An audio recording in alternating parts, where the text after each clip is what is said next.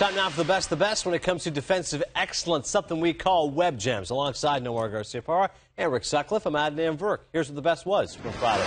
Brian Roberts, oft-injured, but when he plays, guys, he can be spectacular. And look at this play for the Orioles. Well, making the adjustment, once it comes off the bag, to show some focus. And then after that, that usually throws you off your rhythm to make a good throw, and he still comes up with a good throw. Roberts is going to try to take down Jose Iglesias, whose staying power has been incredible this year, and why not? 24 times web gem winner. Well, add another one. Yeah, I got a feeling we're just going to retire that trophy to either Iglesias or Simmons down in Atlanta. We've got some amazing shortstops in the game today.